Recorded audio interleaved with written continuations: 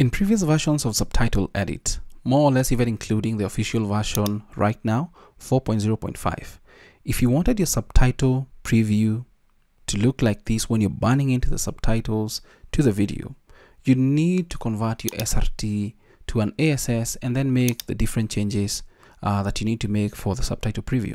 So somebody asked me the other day on YouTube, how do they get this particular look? And my solution is to do the ASS. And then I decided, okay, let me just reach out to Nicolaj and see if it's possible to have the subtitle preview options available in the burn-in window. And I'm happy to say that we now have them available. And this is what everything used to look like, or everything looks like in the official version of Subtitle Edit 4.0.5. And what I wanted are these particular options, like to have the option to bold our subtitles and maybe to have an outline for our subtitles. And I'm happy to report that we now have that available. As you can see, there's some work that has been done, and obviously you can use ASS, but it's good to now have this, especially if you forget that you needed them. Now, what I can do is show you quickly. This is a beta version. It's beta 238, and what we're looking for is this particular look in our own subtitles before we burn them in.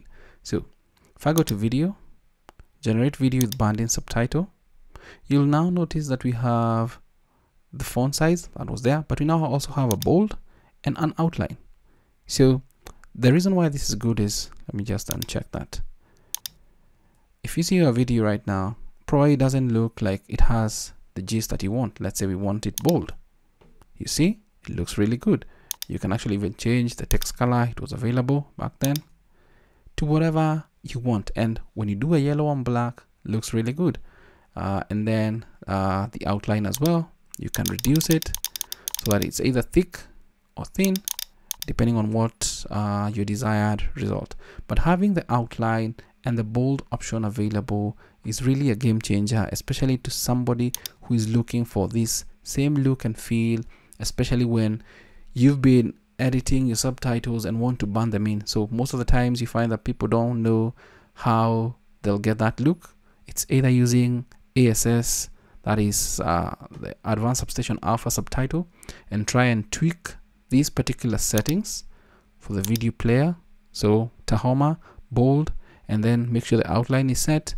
And then now, depending on the size of your video, you tweak the size. So in the update or in a future version, you're going to be able to do some of these changes right inside here, which is super handy to actually bold or unbold and add an outline. So you can go on if you think of anything else that can be added into a context menu, because obviously, as you can see, there's no more space per se, maybe somewhere here, but this space is actually being used by batch mode. Something that's also coming in the new version of Subtitle Edit later on, probably this month or something. But I just wanted to let you know you can get the Subtitle Edit preview kinda font to the burn-in section here, because you can now bold and do an outline without having to create an ASS subtitle. That's it for this video. I hope it's of value to you. Thanks for watching.